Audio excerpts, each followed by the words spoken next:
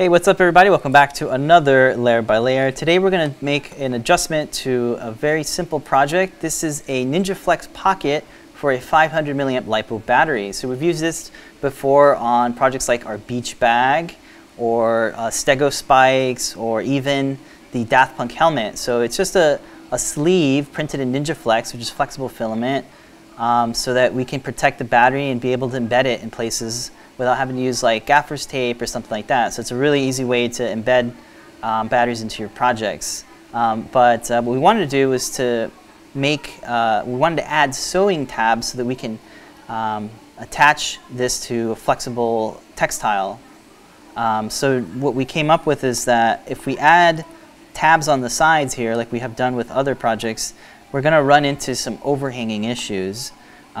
Because the way it's printed, this is actually the bottom of the print and it prints upwards, because if we were to print it any other orientation, you would run into bigger overhang problems. So Dano Wall, who works at Adafruit, had a really clever idea where why not just add the sew holes into the body of the pocket itself. So that's what we're going to do today.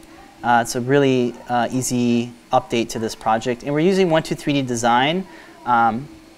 I originally created this in 123D Design, and although I could redesign it in Fusion 360 and use sketches so that it's driven dynamically with dimensions, I don't want to spend too much time on it, so I figured I'd just show you guys a real quick way and why I kind of still like 123D, especially for these type of really quick projects. So let's take a look now. So the first thing I need to do is actually increase the height of it, and to do that we can just hit P on our keyboard and then select the face that we want to pull or increase. So I can pull this guy. I want to increase it by 6 millimeters because that's how much it needs to be in order to take up the whole battery. So it's 6. So this big cylinder here is a shape that I'm just using to make a sort of opening so that your thumb can come in and take the battery out. If you look at the bottom, why is this shape here? This is going to be used to make a hole so that air can come in through the bottom and not make this suction, because that's what we found out when we printed it without this hole at the bottom. It was actually really hard to get out because the tolerances are really tight on the battery. We actually got it stuck one time. We had to cut it off. So that's why that hole is there. So the next thing is I want to make these little holes here, here, and here, and here. Basically 2 holes for every corner. And we're having 2 holes because that's how you can sew it. You can sew through one loop and pretty much like that. So to do that, I'll use a cylinder primitive. And when you make objects, you get to, they snap into the center of other objects. That's really nice. I'm going to set the radius to 1, which is actually a diameter of 2. And I'll make the height 10, and then just click enter like that.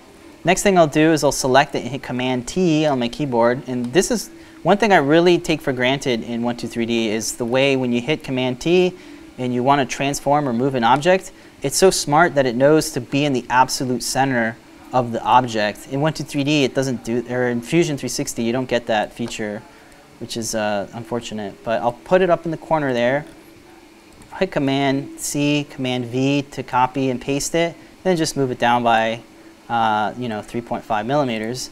So once I have my 2 cylinders here, I'll move them again and then push it inward so that it intersects with that first sort of wall of the pocket. So now that I have that, I can select them again and Command C, Command V to paste it, and then put it down here in the corner, somewhere like that. Let's keep it a nice rounded number. So what I could do now is just copy it and then do another copy and paste and move it over here. But to be really symmetrical about it, I can do something really simple where I come in here to sketch and make a polyline in the center. So this right here is the center of it, and I'll just make a line. So once I have that line, I can select the 4 cylinders that I'm going to use to make a hole, and then come up here to Pattern, Mirror. Since I already have the solid selected, I'll change the mode to mirror plane and select that line, and then I get a preview of the mirror, which is great. That's all I need. So with those changes, that's pretty much all I need to do. At this point I can save it out, because if I ever need to make an adjustment to it, I have all the shapes still before I do a combine or Boolean subtract. So I'll come over here to combine and hit subtract and select the main body as the target, and it automatically changes the source so I can select all these things that I want to cut away from it.